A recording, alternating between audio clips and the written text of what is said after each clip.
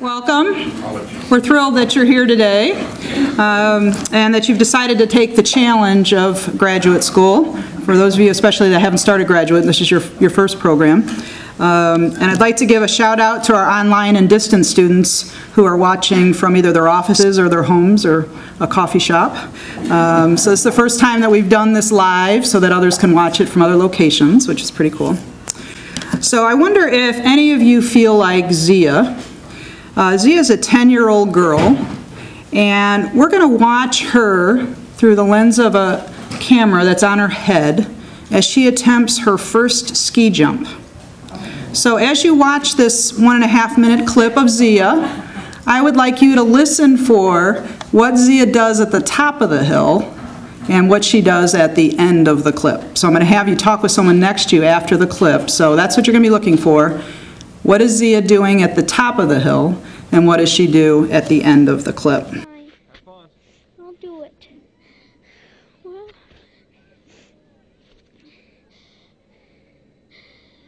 here goes something, I guess. Oh, okay, you can do this. I'm gonna jump. You got it. Whoa, my ski's slipping off. Just remember, never snowplow, okay? No snow plows. Just keep it straight and you'll be fine. Okay. Same thing you do on the 20. Straight. Do you go faster on the in run? A little bit. A little bit? Yeah. Is it any steeper, do you think? Not much? Same steepness, it's just longer. Well, just longer. Just longer. Just a bigger 20, that's all. Yep. Have It's fun. a bigger 20. Go ahead. You got this. I got it.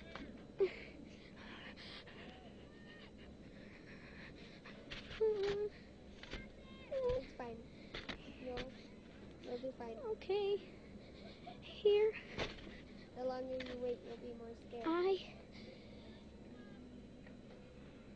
go.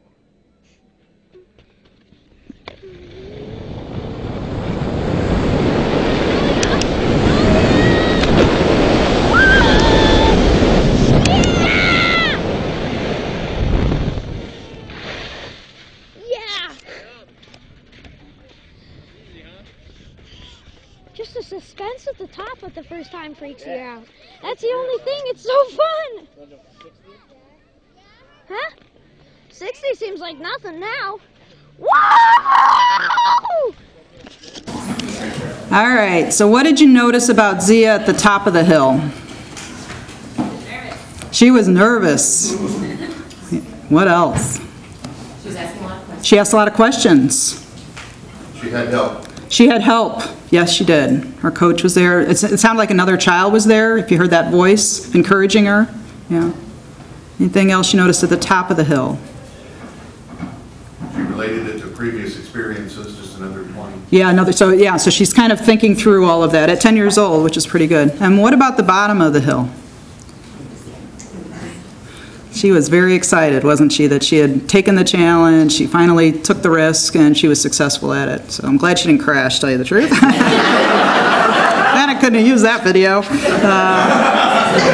So graduate school can kind of feel like this video. You're not sure if you're willing to take the risk. So when I was working at a university, and some colleagues said, you know, you need to start a master's program. And I was thinking, really? I don't want to do that, you know. But, you know, they said, no, you got to do this. And so I did. And then after I finished that program, 3 professors took me to lunch and said, you know, you have to start your PhD now. And to tell you the truth, I didn't know what a PhD program was. I was 20-nothing. And, you know, they said, no, this is what you're going to have to do. And so I did it. And it took me 9 years. I worked full-time. I took classes at night. And I had small children. So it took a very long time. But, you know, at the end, I felt like Zia, like, yes, that journey is over. So we're glad that you're willing to do that as well. You're enrolling in a graduate program that represents great diversity. And so I'd like you to know that there are 1,400 graduate students in the College of Ed that will be registered this fall, and that 44% of the distance students and the online students for the MU campus are in the College of Ed. So we represent a huge percentage of online and distance. 8% of our graduate students are international students representing 44 countries, which is quite amazing. I know that one came from China last night. Where are you? You're still awake? There she is. So that's pretty impressive. We have students that are enrolled in master's programs, ed specialists, and doctoral programs, so it's a huge variety. We're ranked number 51 in the nation by U.S. News and World Report for graduate programs. So if you think about all the graduate programs that are out there in colleges of education, wanted you to know that. Some programs are higher than others. But so what does it take to be successful here? A few years ago, I was teaching a master's course, and one of the assignments that I gave the class was to write a manuscript for publication. And they didn't like this idea. This was a summer class. It was going to be, I think, a 3 or 4 week class, and they didn't think that in 3 or 4 weeks they were going to be able to write a manuscript for publication. And they got actually angry with me. And so I asked them to take out a piece of paper and to write down on that piece of paper what was uncomfortable about this assignment. And so they wrote these huge lists, and then I said, I'd like you to crumple that up and throw it at me. And they said, does that mean that we don't have to do it? We're going to plan B? And I go, no. It's not what but I just want you to get that anger out. And I said, you can pair up with others in the class. So there are 14 in this master's class, and they submitted 7 manuscripts. And 4 of those 7 were accepted for publication, which is a really high acceptance rate when you looked at the journal's actual acceptance rate. But they took that risk, and that's what we're going to ask that you do in your programs, that you take risks, challenge yourself, but start writing and working with others to prepare manuscripts as well. Take initiative to engage, to inspire, and to lead others. Look for opportunities and pursue them. Read as much as you can. I know you're going to get a lot of reading in your classes. Read more. Ask, what are the journals that I should be reading? What are pieces that I should be reading related to my field? Talk to faculty, get suggestions. And I know you're not going to think you have the time, but you'll find it. Take advantage of the expertise and the support that's here. There are a lot of services that are in place. You're going to hear from a lot of different offices today in terms of what you can access. And a lot of students don't necessarily access them. So we want you to be aware of them. We want you to access them. I want you to create a community here. Build relationships with people who differ from yourself. You're going to learn a lot from your professors, but you'll learn more from the other students, the other graduate students in our college and really across campus. So take that opportunity, introduce yourself. Sometimes that's uncomfortable, but go ahead and do that. You'll see those interactions as investments, then it's going to pay off in the end. In American culture, we often hear the words dependent and independent. So are we dependent? Never we think that's a bad thing, and we want to be independent. But actually, we learn a lot from other cultures that interdependence is really the way to go. And so interdependence is knowing what we can offer to and what we can learn from others. So I'm hoping that you'll be interdependent while you're here on campus and share your strengths with others and then rely on others for strengths that you're learning, you're strengthening your own toolbox. Ensure that you have appropriate balance among all your activities and your commitments. When I was a doctoral student at the age of 29, I had a stroke. I was exhausted. I was raising 2 small children who were 2 and 3. I was working 60 hours a week for my job, and I was going to graduate school at night. It took the medical staff an incredible amount of energy to open my eyes. I was just physically spent. I hope that you'll learn from my bad example and make better decisions than I did. Take walks, sleep, find ways to process stress, just relax, do something you enjoy, whatever that is. If it's going to a movie, go to a movie, but make sure you build in that balance into your graduate studies and your personal life. I know that you'll experience the same joy that Zia did when she reached the bottom of the hill. I hope that image sticks with you for a while, especially on the hard days. I look forward to shaking your hand at commencement and watching you lift your arms in celebration like Zia. Note that Zia did not do it on her own. You all noticed in the video that she developed a knowledge base. It wasn't her first day on skis. She built on her prior experience. She had coaching. She had a more experienced other that was walking her through how to do this and what she should not do and what she should do. She asked questions. She took risks. And she challenged herself. And I know that you'll do the same. So I look forward to meeting all of you. I do have business cards down here. My office is in 109 Hill Hall, and I hope that you'll come and talk to me or let me know how we could make your experience here better in the College of Education at MU. I would like to thank Norma Jackson. She has organized today's event, and she runs our Graduate Student Initiatives and Services Office. So she's supporting you in any way that she possibly can, and also our online contingent. So with 1,400 students, she's very busy, but she loves for you to come visit. Okay, I want to tell you a little bit about how the day is going to go, and then we'll get started with the program. We have a variety of individuals from the Academic Affairs Unit over in Hill Hall who will come and speak. We have a group of campus resources. We have the Campus Writing Program, Ellis Library, Division of IT, a couple others that will come and speak to you this morning. Then we'll have individuals from the college. Dean Clay will be here to speak to you, as well as division directors will be recognized, department chairs, other staff members, new faculty members will be in attendance also.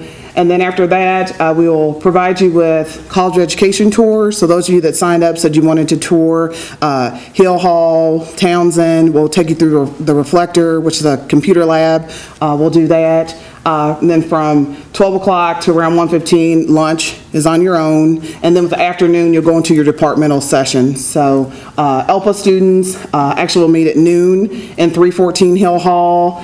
ESCP students, 1:45 in LaFair Hall, which is the engineering building. You should have got correspondence from your departments. LTC and special ed students, 1:30 in 223 Townsend. And then CISL students will meet at 1:30 in 122 Townsend. So we'll go. With that being said, we'll go and get started. Okay. As Dr. Cheval said, I'm the director for the Office of Graduate Student Services and Initiatives. Some of the programs, we just highlight a few talking points of what our office has.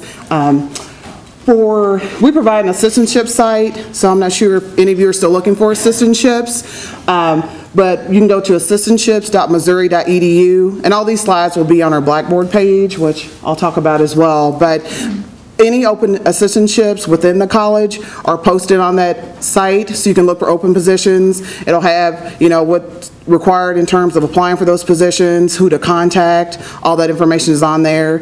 And being a any current or enrolled graduate student has access to that information. So. Then we also have a Blackboard site for our office. There's a variety, wealth of information on there in terms of information regarding the college, programs, there's writing resources, there's community resources, there's the MU campus calendar, a variety of information on there as well. We also have a Facebook and Twitter account. And you can see in the packets that you got this morning, in the inside, there's a card on there that has the Facebook information, the Twitter, how to access Blackboard. So hope that you all will like us on Facebook and utilize those resources also. We also do a featured graduate student. We'll send out you'll be added to the listserv within the next few days. And with that information, you'll have access to variety of emails that are sent out. But one of those things you'll get is we feature graduate students, so basically so others can get to know you a little bit better, because kind of when you get going in within your departments, you don't see each other as much. So that's a way to get to know others in other programs. So hope you'll take advantage of that also. Then we also this year are going to start a graduate writing series. So we'll have 4 workshops in the fall. There's a flyer about that as well in the packet. So we'll have 4 writing workshops in the fall. We'll have 2 retreats in the spring. So you have to sign up for those. We'll send out more information. There will be individuals from the campus writing program who will talk to you more about that as well. Then also we have a student resource guide. They were on the tables outside, but it'll actually be electronic. And so there's a variety of information, contact information for resources within the MU community, but also Columbia community as well. So hope you take advantage of that also. And here's my contact information. I'm in 104 Hill Hall. You can either email me personally, or our office does have an email address also, and you can contact me by phone as well. So with that being said, we'll go.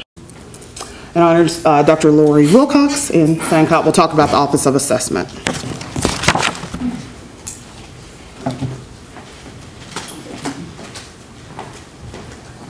Good morning. As Norma said, I'm Lori Wilcox. I'm the Director of Assessment for the College of Education. I'm also an alumni. I received my doctorate degree from the college not so many years ago, but starting to put a few behind me now. I also wanted to, I'll go ahead and introduce you, Sankalp. Sankalp Shiva Prakash is a critical component to our office as well, and one of the things I'll talk to you about today, you'll be interacting with Sankalp on as well. Within the Office of Assessment, we won't have a lot of direct interaction with you, but we will hopefully be behind the scenes supporting the things you're doing and highlighting your outcomes to the state and to the federal government as we're reporting some of the statistics about our programs. We also work very closely with those departments and programs in our college that receive accreditation.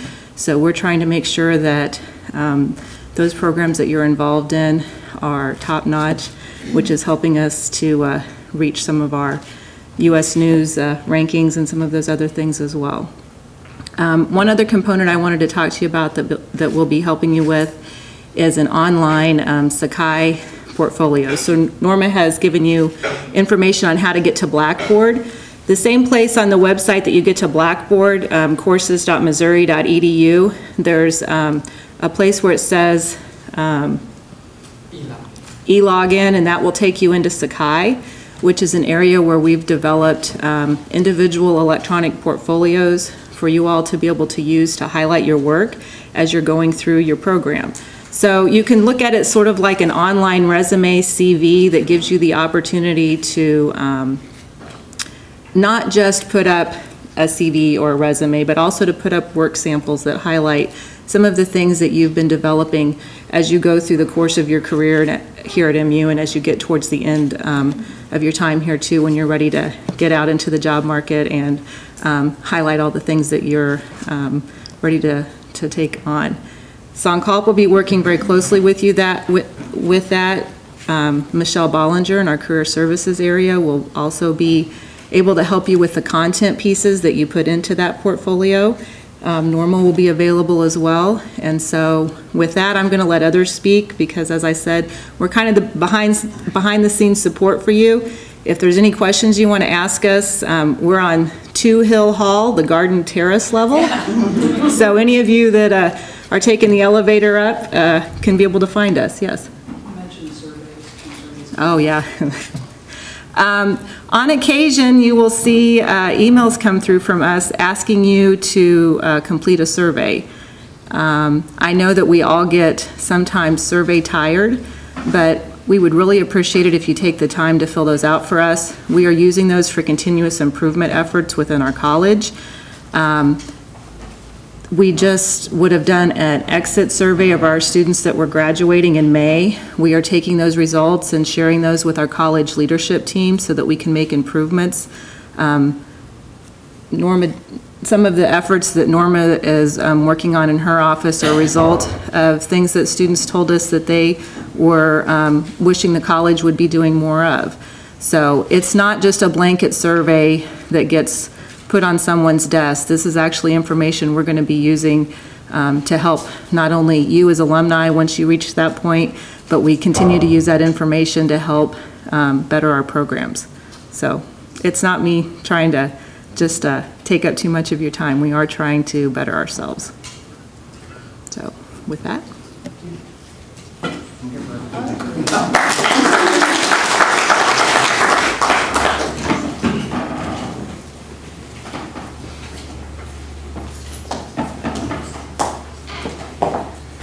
Hi, I'm Michelle Bollinger, and I oversee the Office of Career Services in the College of Education. I do see some familiar faces. I think some of you were some undergrads, so welcome back. In our office, we are open to all students, graduate level and undergraduate level. So that will include our online students as well as our distance students and on-campus students. Some of the things I want to highlight from our office, kind of what Lori was talking about with the website. What will go on there is your resume or your CV, as well as the cover letter. And so one thing I want to point out is now's the time to get started if you don't have a resume or a CV. I'm sure most of you probably do because you had to have that to get in. But I can help you and assist you with your resume and developing that further, your CV, as well as that conversion. And so I see a lot of students that have their master's, that have a resume that want to get a CV for their doctorate. So that's something that I can help you with, as well as if you want to have if you have a CV and you want to go back to a resume. The personalized job search advice, this is very critical because we have such a varied majors in our college. So what we do is we sit down or we talk via phone or maybe via email, and I give you advice and provide you resources for interviewing and just salary negotiations as well. If you're a teacher, usually those salary negotiations just aren't going to be there, so it's going to be a little different though for somebody else that maybe doesn't work in a school district. The other thing is branding and networking. I think this is something that a lot of people just maybe don't think about, but your online presence, how you interact with people in person, you're branding yourself already. And so networking and branding is a very big component as a graduate student. What Lori had mentioned with the online portfolio, that's your #1 way to brand yourself. So what goes on there needs to say something about you. So we definitely can talk about that. An online presence for social media as well, that's a very big thing. So if you have any questions, my email address is there. If you want to stop by, I'm in 105 Hill Hall. And we do have a Facebook page, so yes, I'm going to ask that you like us as well. And you will be finding information about different things that we're doing in the office, as well as articles, other types of resources that can help you. Thank you.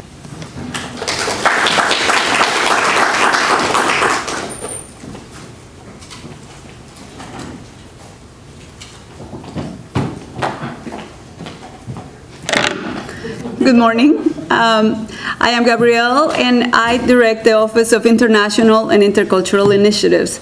Can I have a show of hands? How many of you completed a study abroad during your undergrad? Awesome. Well, for those of you who missed that opportunity, we would love to talk to you about opportunities abroad. And while we're talking about study abroad, a lot of our opportunities abroad are actually internships with educational systems in other countries. This summer, our students took part in programs in Tanzania, in Ghana, in Rwanda, in Carpi, Italy, in India, and some of them went to Korea for the Teach English in Korea program. So if you are interested in exploring opportunities for study abroad, whether you are a domestic student or an international student, just because you made it all the way to the US doesn't mean we can't send you to Argentina or Ghana or somewhere else. If you're interested in establishing collaborations for your research with partner institutions, we have MOUs with educational faculties in South Africa, in Thailand, in Taiwan. So I would love to talk to you about those opportunities. Domestically, we are looking at setting up partnerships with Native American institutions and also with historically Black universities so that you learn to collaborate with peers at these institutions and you know how to think in teams that are highly diverse. There is a lot of diversity, like Dr. Chaval said, right here in the college that you can tap, but we want you to sometimes get out of the box. The programs in our office are under the umbrella of what has been deemed the personal transformational pathways. And I know it sounds a little Zen-like, and it can be that, but all that it really does is talk to you, learn from you, where do you come from, what experiences do you bring to our college, and how can we expand those experiences and kind of push your borders a little bit for your personal and professional growth. So if you are interested in any of those opportunities, whether you want to collaborate with peers here in the state at some of these institutions, minority serving institutions, or whether you are ready to get your passport stamped somewhere else, we can help you do that. We work with our students through the whole process. We work with them when they're applying for a passport, when they're applying for visas, and kind of hold their hand until it's time to kick them a little and have them enjoy the opportunities. Something else that we are seeking to do is with our partner institutions abroad is to bring those educators to Missouri and to expose them to our ways of helping children, and at the same time having them bring their expertise to us. For those of you who have traveled many, many miles to get here, welcome to Mizzou. I am an international student. I actually grew up in Colombia, South America, and I'm a 3-time Tiger. So like Lori, I have my doctorate from Mizzou. Well, I have all my degrees from Mizzou. And so M-I-Z. Thank you.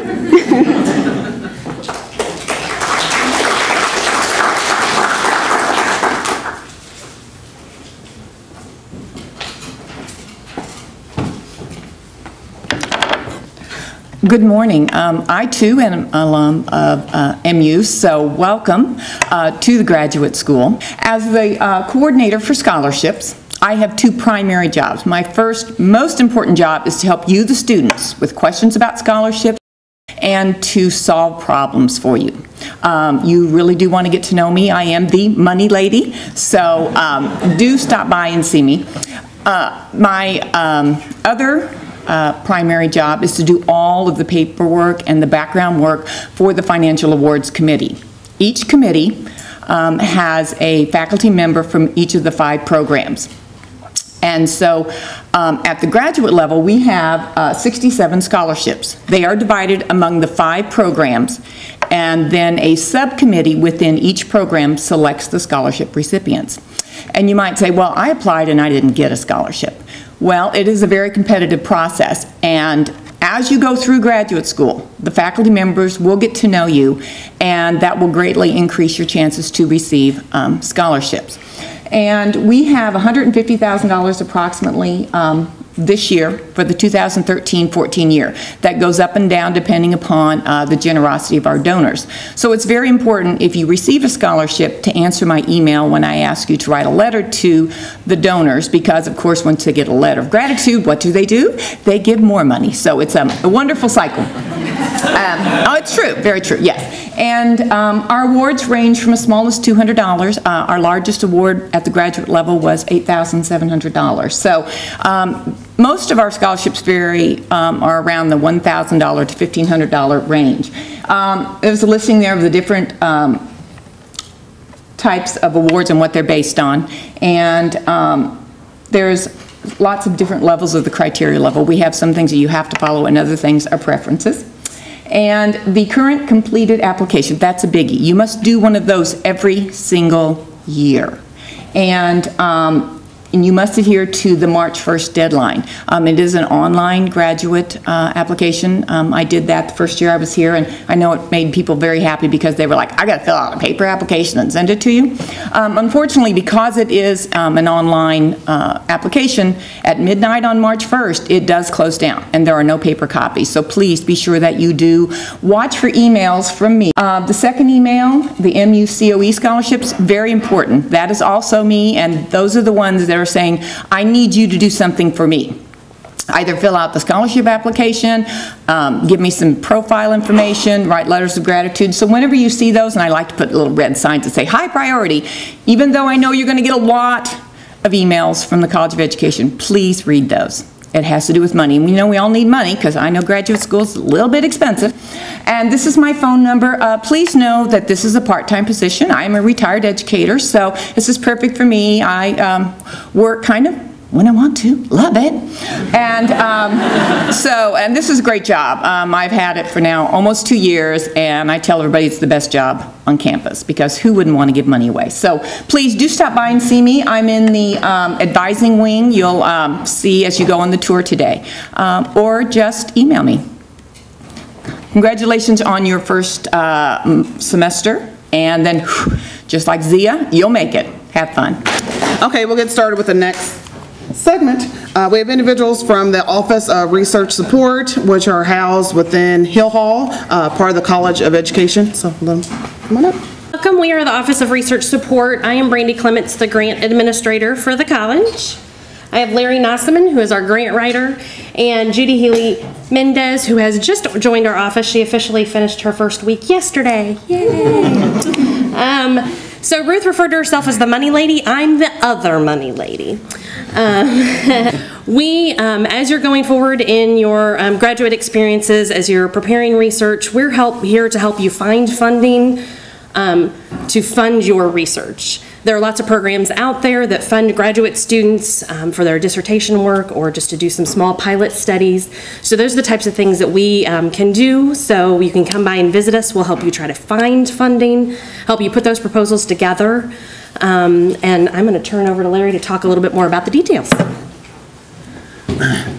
We offer quite a few different kinds of services. We kind of divide our office into two different halves. We're kind of schizophrenic that way.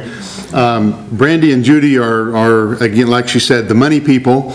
I'm more the words person. I can help you look for grants, and if there are different parts and pieces of it, I can maybe review things for you and help you do some writing of those kinds of things and help you critique those things. And then we also divide our office into optional and not optional services. My services, the ones that are more the helping you look for grants and writing the grants, are optional. You don't have to use me at all, and so I'd like for you to, so I can have my job security. And wise people do. But Brandy's services are less optional. She is authorized or required by the college to, every grant that goes out the door, she's required to look at it and review it and give her stamp of approval as for the dean's office. So one of the things that we'd like to encourage you to do is make an appointment to come and visit us in our office. We'd like to sit down and discuss some things. In your packet, one of the things that you received is a Steps to a Career and Research Funding Plan. And one of the things I'd like to encourage you to look at on that page are the Blackboard resources down about the middle of the page. Those are online. Those are developed by the MU Graduate School, and there are lots of examples of different kinds of funding opportunities. There are things that walk you through all the different parts and pieces of a grant. They walk you through creating a budget. They walk you through creating an abstract and a narrative, what all is involved in those things. And then also, many of you may be interested in the National Science Foundation Graduate Research Fellowship. And the graduate school has also developed a very good resource website for that, and that link is on in that section there. I have these available. My email address is up at the top of that page. If you need these sent to you by email, just email me and I can send these things for you.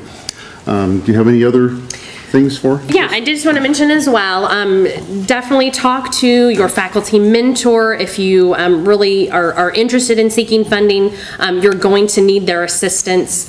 Unfortunately, as graduate students, you're not going to be able to be classified as the primary here on this campus when it comes to administering that. That actually has to be taken care of by the faculty member. Mainly because we can hunt them down if anything goes wrong. But talk to your faculty mentor and find out, talk to them about what your ideas are, maybe where you're thinking. Also, as you're reading, as you read journal articles or any other articles from your field, anything like that is funded by research, it will actually have the agency or the outside group that funded that research. Those are great ways to get ideas of where you also can look for funding. But like I said, talk to your faculty mentors. Definitely get them on board. They can help you a lot. They can review drafts for you, and then like I said, we'll all have to work close together. My other encouragement is from time to time we do have a lot of confusion. There'll be a posting out there where you think, oh great, I'm going to go for this funding, and you attempt to get it on your own, which sometimes it's very unclear whether you need to utilize the institution or whether you can take that on your own. I always encourage, if you have any questions about it, if you're ever looking for funding for anything, definitely come talk to us. Unfortunately, we've had, luckily not here within the college, but on this campus, we've had some grad students in the past who have gone on their own and gotten some funding. Unfortunately, they figured out there was a very large tax liability because it was taxed as income because it came as a check directly to them. And also the other thing is, the institution is here kind of as an umbrella of protection, especially if you're going to be doing any type of human subjects research.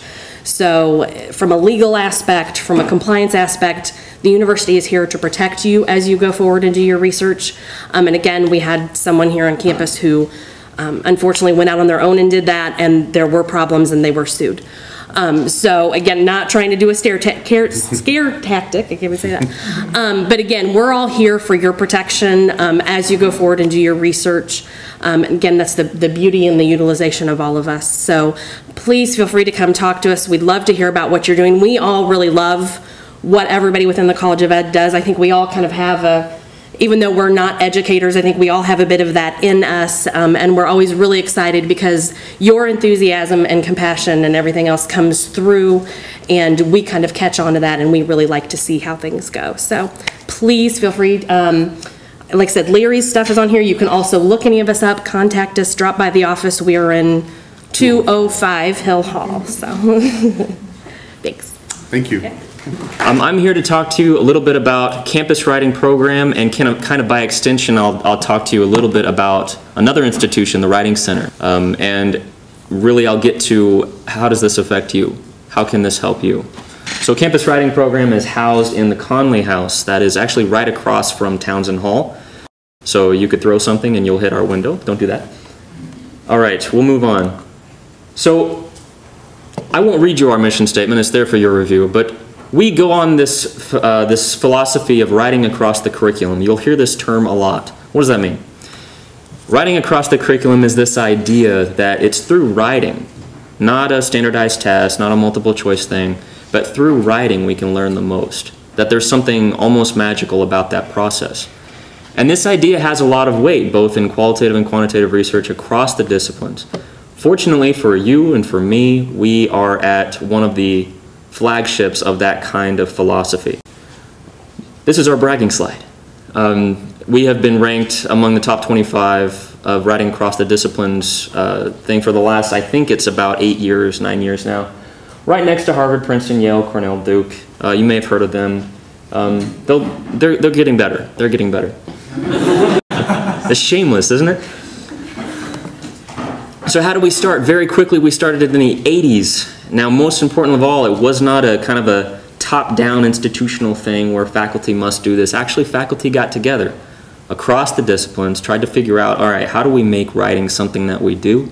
Because we can see this, the writing that our students do makes far more of a difference in their learning. So it started in the 80s, and now we are at over 5,000 courses since 1999 have been taught, designated as what we call writing intensive. And you'll see this time and time again through your TA-ships and research assistantships and so on. So how does this work? On campus, for undergraduate students, all undergraduate students, like most colleges, they have to take the English 1000. Right now, after that, they do something through CWP and the MU departments. They can have one course that's designated WI in any discipline. They usually take this freshman, sophomore year. And then they have a specialized course, so something in their discipline. So in this case, your students would be taking a writing intensive course in the College of Ed. So we add these up, that's a total of 6 WI credits or more. Many students take more than that for whatever reason, but that's typically how it goes here on campus. All right, so what does that mean? Writing intensive. It's pretty simple. These are guidelines, again, set by faculty. 20-to-1 student-faculty ratio. So those of us in College of Ed are cheering at the moment, at least in our heads. This is something, so it doesn't happen in a large lecture hall. If it does, we bring in TAs to kind of bring that ratio a little closer to the 120. So hopefully every 20 students has one instructor or one graduate student that they can work with closely. Revision. This is, if you haven't learned already, and I'm sure you have, writing is revision. Writing is a process, never a product. So all writing intensive courses focus on the idea that you don't just write once, right? You have to keep going with different drafts and so on. They all have drafts. It equals at least 20 pages, so that's kind of a minimum. We have courses, actually a 1600 level course, where writing is the only form of assessment. It's actually more like 90 pages. Believe it or not, the students love this class. So writing and revising throughout the semester, and of course writing, the assessment is made up of writing as a major portion of that grade. Typically it's around 70 to 90% of the course grade is based off of a student's writing. So that's WI courses. How does it work? Again, starts with the faculty. Faculty come up with the idea, then they send it to us. So I'm one of 2 coordinators in the campus writing program. I oversee the education courses and the social science courses. So it comes to Conley House through our website, and then it goes to something interesting, subcommittees. This is a bringing together of 3 subcommittees, all major players in their own disciplines. We've got an education social science committee, the one I oversee. We've got humanities and arts, naturally applied sciences. They all get together, agree what should be designated WI. It goes to the full board, sent for approval, and then it gets sent to the registrar so that students can sign up for a WI class. All right, yada yada, how does this affect me? All right, you're graduate students. So it affects you a couple of ways. One, you can become a writing intensive teaching assistant. That is when you're a TA for a WI designated course. So what does this look like? Well, I would actually encourage you to go to our workshop, but it's actually happening right now. In fact, I'm going to go run over there right after this is done. But the next workshop is going to be in January. It's a full-day workshop. Our task is to prepare you. How do you grade student writing? How do you deal with those awkward situations when students come to your class and all of that kind of stuff? It's a fantastic, fantastic experience. Another way that this affects you is you can become a writing intensive tutor. Now this affects me personally. I was a WI tutor for 3 years on this campus. And this does a tremendous amount both for the students and especially you. I can strongly recommend both being a WITA or being a WI tutor if you have any interest whatsoever. It's subject-specific tutoring. They don't focus on grammar all that much. So if you're worried about grammar, what they're really worried about is the knowledge of the discipline. Students come to you asking you for your recommendation through writing on whatever your particular specialty is. Now, this has natural benefits. Obviously, you're helping the student. This is great. It also dramatically improves your own writing, but more so, being either a writing intensive TA for one of the flagship universities or a writing intensive writing tutor, this opens up numerous doors. I can tell you from personal experience, things that I never would have considered come to me because of that experience. Dr. Rachel Harper, she's the magic worker over at the Writing Center, and I'm kind of here in her stead. She's the person to contact. Hiring has already begun for this next year, but if you're at all interested, go to or email Rachel and she'll start hiring again in May 2014. Yes, ma'am? Is there a cost for the workshop? Or? No, actually we pay you. How cool is that? Right, we'll pay you $50 to go to the workshop. So there you go. The next one's in January, so you're a grad student, you need $50. You can go to it. All right, what can Campus Writing Program offer you? We offer a lot of things for graduate students. One of the things are the monthly writing retreats. These are very, very cool. In Conley House, that great little house that we have, we bring together both faculty and graduate students and we leave you alone. How cool is that? Right? You can go anywhere you want in the house and write. You have our support as coordinators. You have Amy Lannon's support as the director. But we leave you alone and you can write to your heart's desire all day. This gives you, in other words, an excuse to go somewhere for either professional development or whatever. We also have contemplative writing retreats. This is something that Dr. Donna Strickland over in English has started up. Contemplative writing is the idea of mindful writing. So it's mixing writing with meditation, with yoga. It's actually quite interesting and cool. So I would encourage you to go for that. All of these are different workshops and things that you can sign up for on our website. So we have writing workshops that deal specifically with graduate students. We're going to look in, for example, we're having one about how to be a productive graduate student. That'll be coming up really soon. Writing Center appointments. So again, now I'm talking with my Writing Center hat on. Because you're a graduate student, they're not directly funded to help you. However, Rachel Harper and the people over at the Writing Center. The Writing Center, by the way, is located right across from the library. They've tried to figure out ways to help you. One, the library has walk-in appointments for graduate students. So you can walk in there, the hours change, so you'll have to go over to the library to check, but there will be a graduate student trained in writing to help you with your writing. Okay, so I would strongly encourage you to check that out. If you need to make an appointment, you can make an appointment at the Writing Center the day of. So it has to be the day of. Again, they're not funded directly to help us, but that is an opportunity that's available for you. Okay, if you have any questions, feel free to ask now, but certainly you can contact any one of us to sign up for any of these workshops, the retreats, anything that I mentioned. Our website is cwp.missouri.edu. My name's Jackie Cummins, and I'm also a Mizzou alum from the journalism school, and I've actually applied to the College of Ed's master's program, so hopefully I'll be one of you soon. I'm here to talk to you about some of the campus resources you have available to you, especially since this discipline is so heavily involved with the distance education. You'll find that you're really reliant on technology. So we've got a lot of resources for you, both across campus and online. I've got guides with me that will, Norm, I'm not sure how you want to distribute these. I've got a box of them back here. We can put them on the table right in the entryway there, so when you walk out you can grab one. Okay. The guide has all of the resources that you've got available to you listed out, and it tells you about them. And then the flip side of this has all kinds of connectivity instructions. So how to get connected to Mizzou Wireless if you're working here on campus, how to get your email set up, how to deal with Mizzou, all those kinds of things.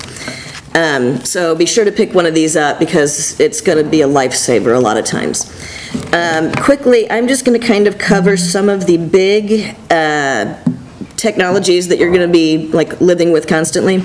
First of all is your email. Students here have email for life. So it's a Microsoft account, and we'll be going through a bit of an upgrade here in about a month. So your account will undergo a little bit of, you'll see a few changes. Mostly it's interface type things that Microsoft is putting through. All of your official communications from the university, the College of Ed, everything goes through your official MU email account. If you're working with resources on campus while you are off campus, you'll have to use VPN to access them, which is virtual private networking. Your instructions are in here, but it allows you basically to tunnel through our firewalls and our security, so you have a secure connection to your departmental servers, to your research servers, to your Bengal account space, which is where you can post your own web pages and host your own pages and things like that. So VPN, it's a really easy client to use. You just log in. It takes about 2 minutes to set it up, and from then on, all you do is activate the client, log in, and you're good to go. You can access whatever on-campus resources you need. Mizzou Wireless here on campus is another big technology that you'll be using for those of you who do work from campus. Again, it's once you set it up, you reconnect to it automatically, and it's not a big deal. We do want to stress that it is wireless. It's never as fast or as secure or as stable as Ethernet. So when you're working on big projects, or it's really important, plug in a cable somewhere. We have computing sites all across campus, like about 60 computing sites across campus, where you can go in and sit down at a cabled machine, log into any of your campus resources or anything like that. And they are, like I said, scattered across campus. So wherever you are, you're pretty close to a machine where you can log in and check your email or submit a paper or print something. You do, as graduate students, have a print allotment of $50 an academic year. If you're enrolled in summer courses, you get an additional $7 allotment. So you can use the campus printers and print up, as much as you want. If you exceed your quota, then it just goes right to your campus bill. And we do encourage duplexing. It's actually cheaper to duplex. So we have color printers available in specific areas. Each computing site has black and white printers. We have a color plotter available for your use. Again, all of this stuff is listed out in here. We also have a website where doit.missouri.edu where all of this information lives as well.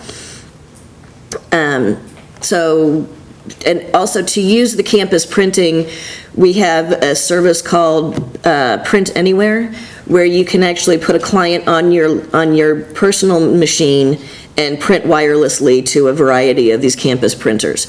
We also have printers strategically located in the student union, in the student center, various places like that where you'll find yourself frequently. And through it all, we have tech support. So whenever you need help, just call us. Again, on the inside of this guide, we've got a whole list of tech support avenues you can use. You can call 882-5000 and talk to somebody. You can walk up over at Tiger Tech. We've got a desk in the lower level of the Mizzou store where you can bring your computer in and we'll actually have techs there and we can help you get things set up. I imagine being graduate students, none of you are living in residence halls, but residence hall students also have in-room tech support available to them. And we've got all of our online resources. So that's, you should be able to, you can contact us in any number of ways. We also have Facebook and Twitter accounts. You can contact us that way as well. So, do any of you have any questions about technology or any of the resources that you might need? Okay, well, you'll certainly think of them as you start utilizing these things. So feel free to contact us. We'll get you all set up and get you connected to whatever you need. All right, thank you. Good luck this year.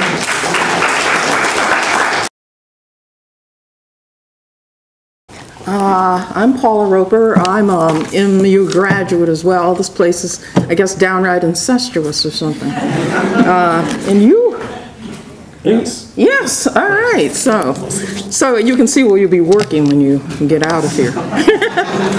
All right, well, we're from the library. We're reference librarians, and our accounts are the education accounts. Now, I'm educational leadership and policy analysis and special education.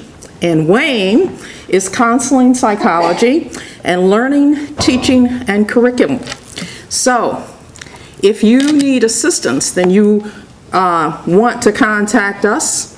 Either one of us, if you can't, if I'm on vacation or Wayne's on vacation, contact the other one and we'll be happy to work with you or relay your inquiry to the other person. We are from the greatest public research library in the state. Now, we share honors with WashU, but of course they're a private school. We're a Research One institution. We have over 3 million items. Now, the Reflector is a nice place, and we've worked with the Reflector. We help them to put their catalog online. K-Dub, graduate student, a fantastic graduate student, actually, because there were distance learners who wanted to get access to the Reflector's catalog, we worked with Judy, and that catalog is now online, but the Reflector has about 13,000 items. We have millions of items. And through us, you have access to the universe of research. We have a new web page that just went up today, and I think it is designed to make the resources, collections, and services of the library more transparent to you, how to access them individually. But just like anything new, there are going to be some problems. So if you find a problem, please contact the libraries and let us know what your thoughts are. Now, in addition to the libraries being buildings, we definitely, I understand that there are some distance learners in the room today. Well, whether you are a distance learner or whether you're in your apartment over on Broadway, you can access the resources of the libraries from any place in the entire world. The catalog is available to anybody on earth. However, the databases, because of our contracts with the vendors, because this is how they make their living, and we sign contracts with them so that their databases are only accessible to our affiliates, our students, faculty, and staff. And you can access those from any place. And if you do have any kind of problem accessing them, they're on our site, which I hope is transparent. They will indicate how to contact the librarians, how to contact us for anything if you just want to ask us a question, or if you're having trouble accessing the various resources, there will be contact information and there'll be a troubleshooting, how to troubleshoot whatever it is, which is usually a firewall or a pop-up blocker, but it could be something else. And then there'll be, if it is something else, how to contact the person who can help you resolve the whatever issues that you have. But in addition to the remote, for some reason or other, you might want to actually visit us in person. And there, yes, in your packet, the library, there still is a place called a library. Actually, right across the street. I know some of you probably think, I'll just Google it. But we actually have a fabulous building right across the street. We have a bookmark cafe, which is almost legendary. I mean, you will enjoy coming in and having coffee there and meeting with your friends. We have study rooms that you can book and do work together on joint projects. But anyway, Ellis is dead across the street. You can't miss us.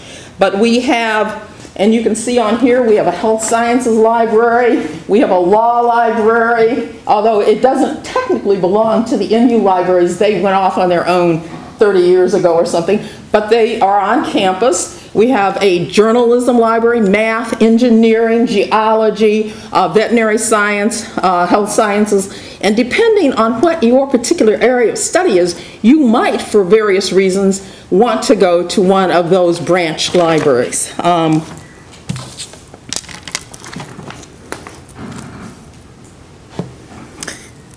One of the things I want you to keep your eye out for, you have a listserv or some kind of little online publication. Sometime this semester and again in the spring semester, we're going to have graduate student workshops. And in those workshops, you'll be introduced to some of the finer points of using databases, how to set up alerts and things so that you don't have to redo the research. It'll just come to your mailbox when new articles are published in that area. And also you'll learn how to use, if you don't know already, how to use Zotero or EndNote. Those are the two that we actually have on this campus. I know that there are other things of that nature, but those are the two that we support. Let's see. Employment opportunities, were you going to mention those? Go ahead. All right. Well, for some of you who do find that you have a few extra hours on your available and you want to make a little bit of money, the libraries hire students and you just come in to Ellis, to the administrative office, or you can fill out a form online if you can find it. And if you can't find it, let us know, because we will alert the geniuses who put together the, well, yes, and they are indeed. All right, so I want you to know that I think President of Harvard said around the turn of the 20th century that the library is the heart of the university. And we pride ourselves on being the heart of the university. And you are always welcome in the library. And we are your friends, and we're there to help you get through this. Yes.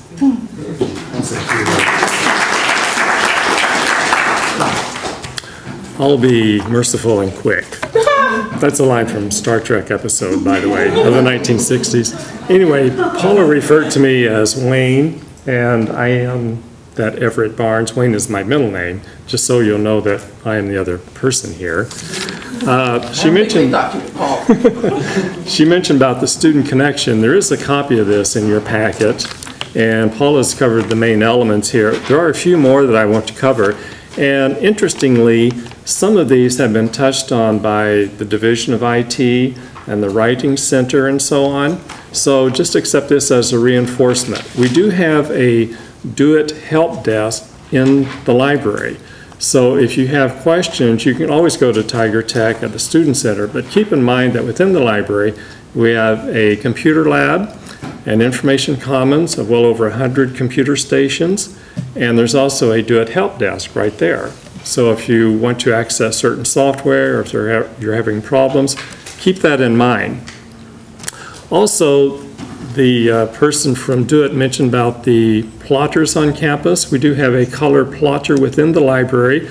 So if you need to print off something like a 4 by 8 foot poster, that can be done with our plotter that we have. And we have a color printer and also the standard black and white printers. Paula mentioned some of the study areas. We have also quiet study floors. So regardless of what you have an interest in, like if you want to work together in a group, we have rooms for that. If you want to work out in the open area as a group and talk, that's available. On the other hand, if you want a really quiet study area, we have those designated. So regardless of your interest, we have tried to put together anything that will fit what you want at that time. As far as remote access, you do go through a proxy server as far as the databases that was mentioned by Paula and also the Do It representative. Basically, when I've tried to get in, I just use my paw print, which is really like your email with username and password. So it's very straightforward. And I'll also mention that even though we have many resources in the library, we can get others that we do not have. For example, we can scope out to the rest of the state called our Mobius system and get books from that. We also scope out internationally and get books. As far as articles and journals are concerned, what will happen is we will get a link and it can be accessed electronically if we do not own it. And all of these resources are free, and the turnaround time is generally quite good for an article that we don't have. We can get it within 24 to 48 hours generally. Books, depending on where they're coming from, we can get that as well. And there's almost a 100% probability that we can get what you need, unless it's just really bizarre or extreme or something. Also, in addition to books, there are now laptops and iPads that one can check out at our reserve desk. So if you do not own an iPad and you just want to maybe test one out to see how it works and so on, you can do that. The laptops and iPads must be used within the library, but just be aware that they are available for checkout. Dissertations, we can often get those if the other institution will loan it to us. And the other session about the Writing Center tutor station, that is within the library, and the hours do fluctuate. The hours are not available at the same time as the library, and on your information sheet, the student connection, it gives the hours that we are open. Generally speaking, we're open from 7:30 in the morning until 2 o'clock the next morning, so that's a huge amount of time to do a lot of work if you want to. And keep in mind the information commons, as I mentioned to just a moment ago, about doing computer type work. You do not need to own a computer unless you want to. You do not need to own a printer, color printer, plotter. We have all of that available, and it will just start subtracting from your print quota when you start doing your printouts for your papers and so on. Are there any questions on anything that I've covered or maybe Paula has covered, and either one of us will try to answer them for you? Okay, we do have so-called wrap sessions. They are kind of detailed down here on your sheet. RAP is for Research Assistance Program, not the kind of music rap. Anyway, if you have an interest in setting up a consultation with a librarian, Paula or I can do that for education type items. And if you want to scope out to classics, whatever it may be, we have librarians for almost any field of study. So feel free to check that out on our website, and it will go through an instruction coordinator, and she will send it to the person most appropriate to do that. Any questions? We want to wish you well then, and keep the library in mind. It's just across the street from Hitt Street, the main library, and you have a map for the branch libraries. Okay. Hi, my name is Dana Briscoe. I am from the Student Health Center. I'm going to talk to you a little bit about your insurance this morning. Jack Haney's also with me. He's also another insurance representative at the Student Health Center. He'll be here in just a second. So the first thing I really want to stress to you is that with your Aetna Student Health Insurance, we are the preferred provider. So you guys always need to start at the health center first. If it's something that we can't take care of, then we're going to refer you out. That referral is very important. It's the difference between a one-time $250 deductible and a $400 deductible. Okay? So after you meet that $250 deductible, insurance company is going to pay 80%. The student is responsible for 20%. It's a lifetime maximum policy of $500,000. That is per injury or illness. Also, there's a $500,000 prescription drug benefit that works on a copay. You're going to pay $15 for generic or $30 for name brand. I'm trying to think. Yeah, that's basically the whole spiel. Let me see, I'm trying to think. So lots of people ask me, okay, so if it's, well, you guys know the Student Health Center is open from 8 to 5, Monday through Friday, except for Wednesday. Wednesday we're open at 9 o'clock. If we are closed, so let's say it's 5:30 and you guys are not feeling well, you're going to come, you're not going to come to us because obviously we're closed. So with your Aetna Student Health Insurance, if you are more than 50 miles away from the Student Health Center, or if we are closed, then the $250 deductible applies because you cannot come and see us. Now let's say that you fell and broke your arm and you went to the ER, and the emergency room set your arm in a cast, and then they said you need to follow up with orthopedics in 5 days.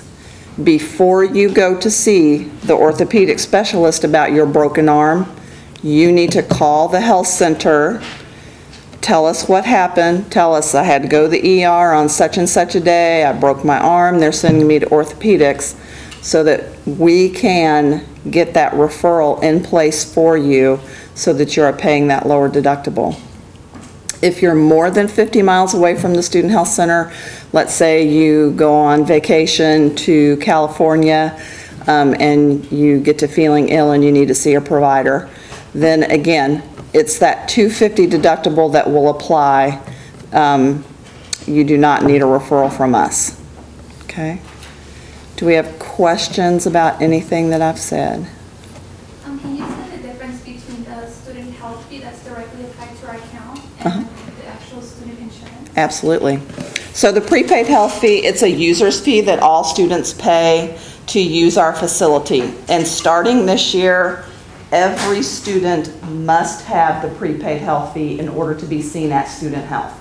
Okay? So if you are enrolled in less than 6 hours of class and they don't automatically add that health fee, you will have, when you come to the health center, you will have to add it to be seen at the health center. Okay? So again, the health fee is not insurance. It is only good on the 4th floor of the University Physicians Medical Building at the Student Health Center. Okay? once you step off of the 4th floor, if you go to the pharmacy, if you go to dermatology, if you go anywhere outside our clinic, your prepaid health fee does not work anywhere else on the university campus. Is that 6 graduate credits also? So if you're at 5 graduate credits, you don't get the health fee? No, that is undergrad, so you are right. So for the graduate students, it's a little different because full-time for you all is 9.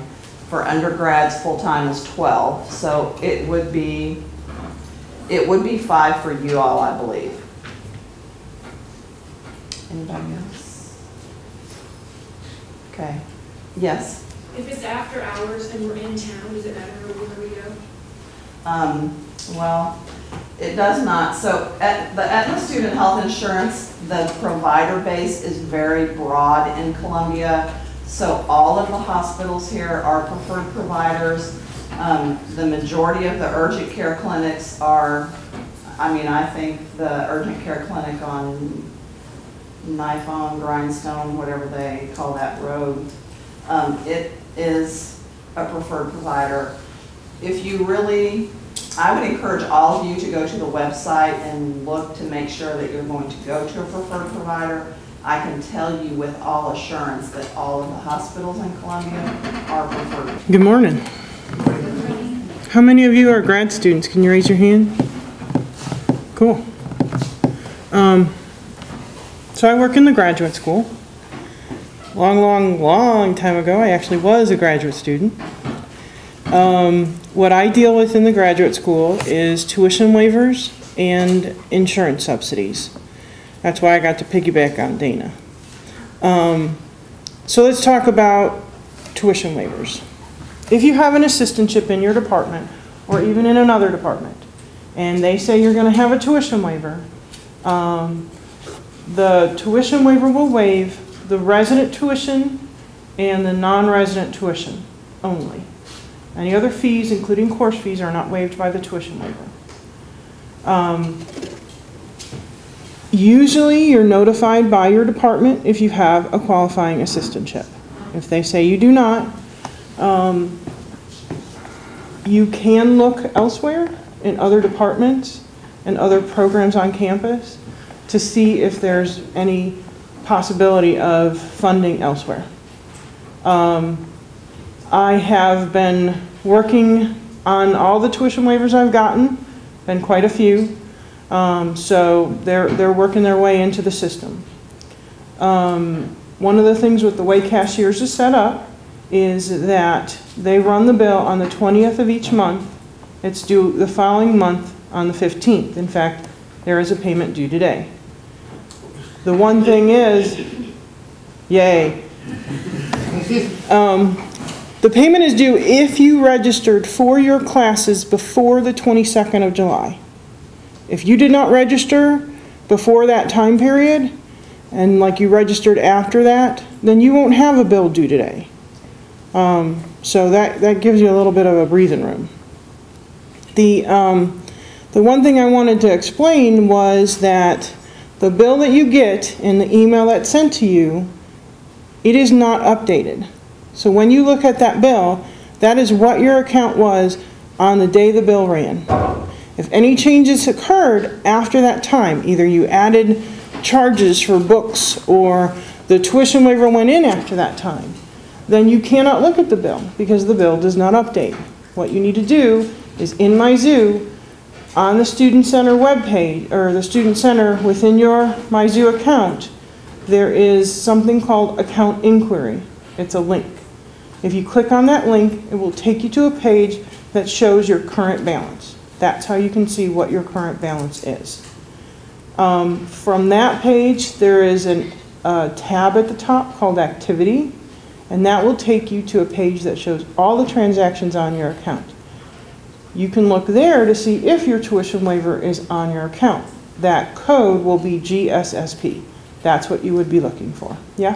What's the faculty tuition waiver? I'm not sure what you're talking about. Are you talking about? I'm faculty, so I was told I'd get tuition waiver, and so.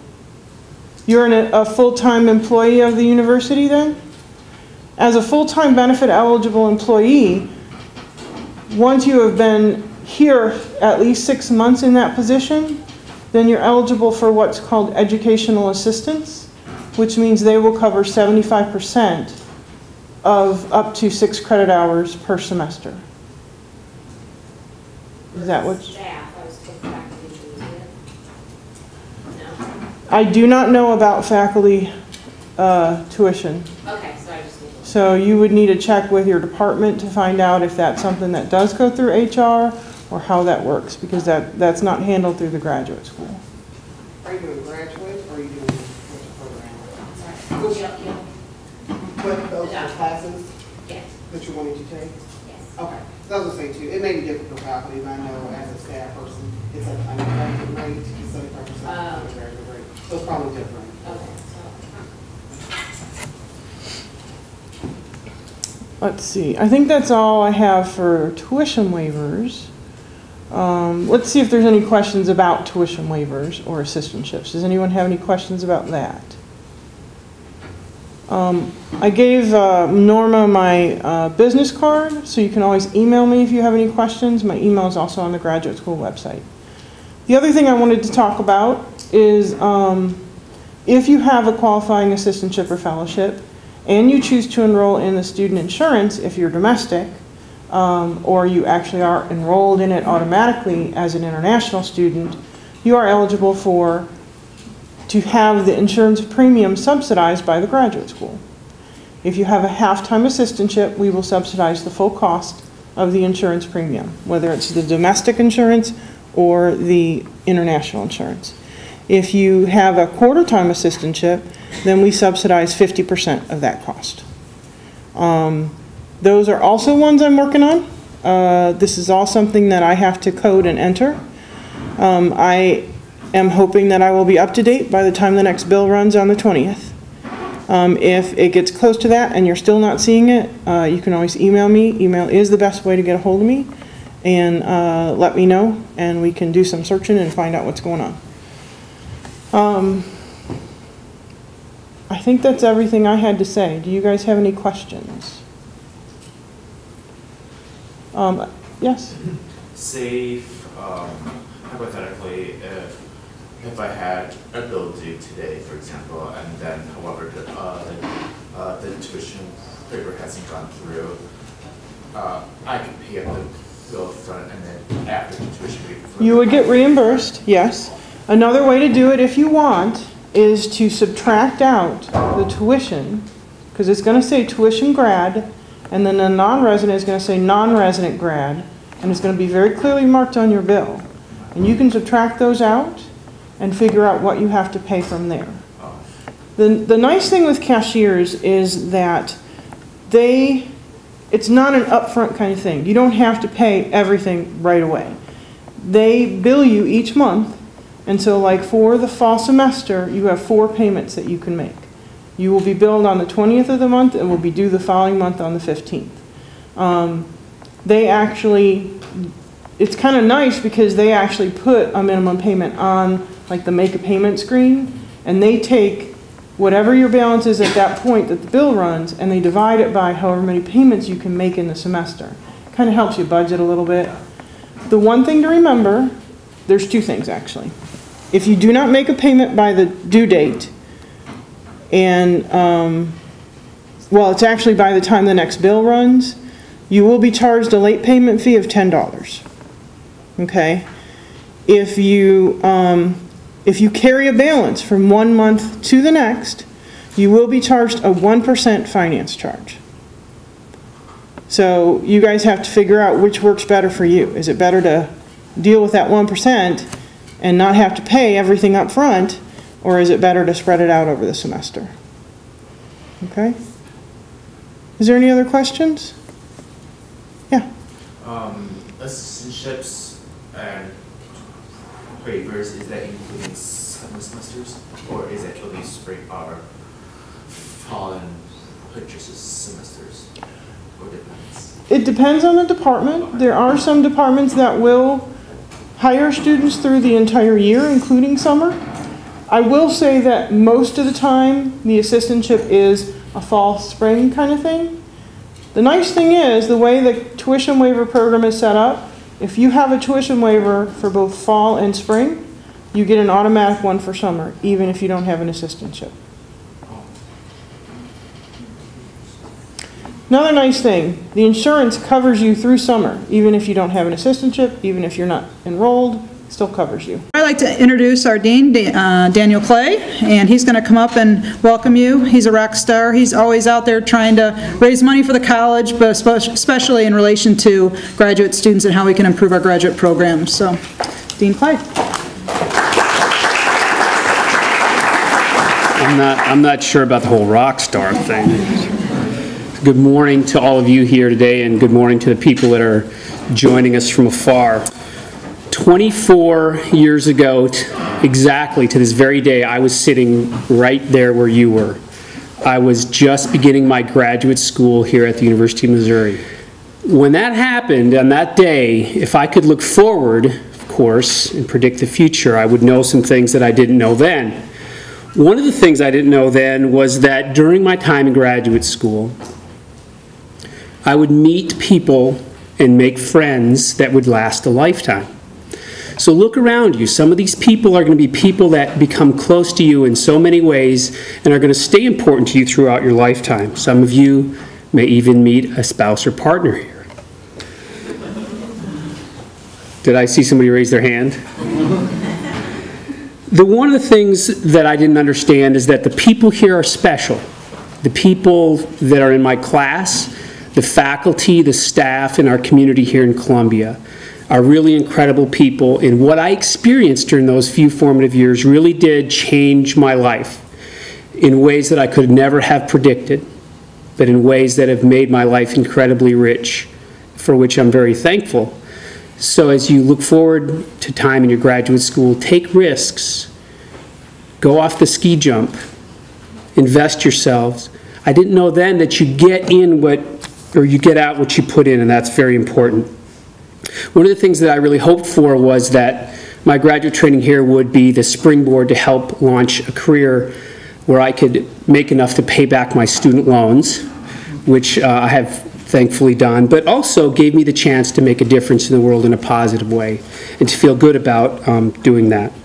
And it has done just that. So I hope that your experience here is as rewarding as my experience, that you grow and learn as much as I grew and learned in graduate school here, and that you meet the kind of people that help shape the direction of your life and will stay important to you for the rest of your life, like I did too. So congratulations on your graduate school journey, and welcome.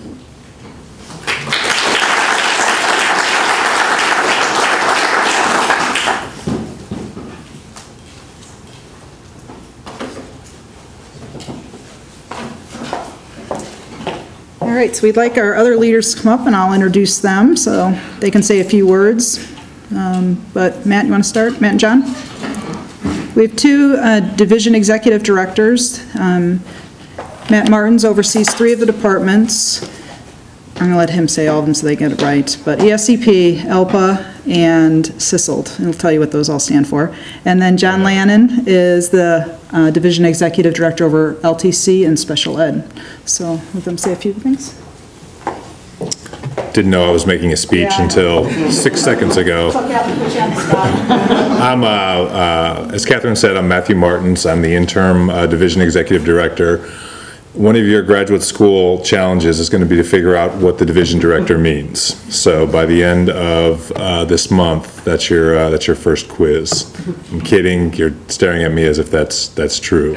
I oversee 3 departments. You'll meet the associate division directors for each department here in a few minutes, but I oversee ESCP, ELPA, and CISL, which is Educational School and Counseling Psychology, Educational Leadership and Policy Analysis in the School of Information Sciences, and Library Technology. I also want to note that I was a graduate student here, so I was sitting in this room, well, I'm not going to say how many years ago, but it was less than 24. Not a whole lot less than 24, but a few less than 24. I would like to echo everything that Dan said. I had a tremendous experience here. It really served as a springboard for my career. I had the opportunity to come back a few years ago as a faculty member, and I jumped at the chance. And I didn't meet my wife at this orientation, but I did meet my wife at the department-specific orientation. So pay closer attention this afternoon, because you never know how it's going to turn out. So thank you. Welcome, everybody. That's interesting that we have a new attraction to MU is this opportunity, I guess, to meet someone. It's not quite like a speed dating experience, a much more lengthy experience, which I think is actually very helpful. I'm John Lannon. I'm the Division Executive Director for Learning, Teaching, and Curriculum, which deals with most of the teacher education, and also the Division Director within Special Education. I know the Associate Division Director from Special Education couldn't be here, but you'll be meeting that individual, Tim Lewis, this afternoon, so those people that are in Special Education. But I also would like to just welcome you. I was talking to a few of the students that were here. I was saying one of the opportunities that you have is you can meet people. There'll be people here from all around the world at MU. It's really an opportunity to step outside of the environment that you've been in before, understand some people from a very different background, different culture. So it's a very, very exciting time to learn. Again, I did go to graduate school a little bit less than 24 years ago too, which I can claim proudly. But it's just such an exciting time to learn different things, learn about different people. We're very excited to have you here. You play such an important role within the College of Education. All right.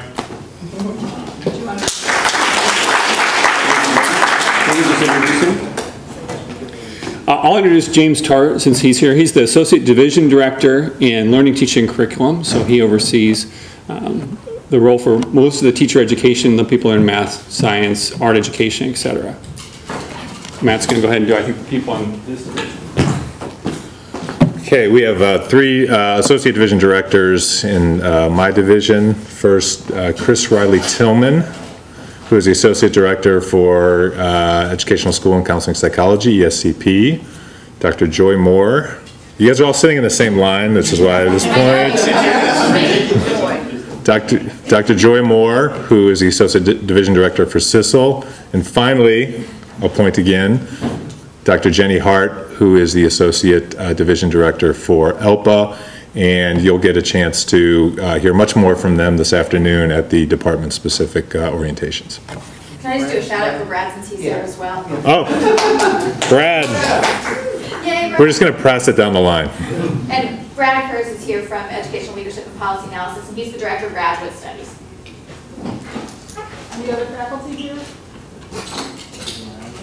Dan, you want to stand up and come up and say what you do? I'm Dan Lowry. I am the co-director along with Dr. Mike Pullis for the MU Partnership for Education Renewal. As some of you get into your doctoral studies, you'll be visiting with myself because one of our programs we have is collaborating with the K-12 public schools. We are the largest educational partnership in the nation. Okay. Okay, so we'll give them a round of applause. Thank you for all them coming out. Just a few final things and let you go on your campus tours and go on to your departmental orientations. Just want to say thank you to our door prize sponsors. Jessica did a lot of hard work running around Columbia, making phone calls for door prizes. We still have some more to give away before we get out of here.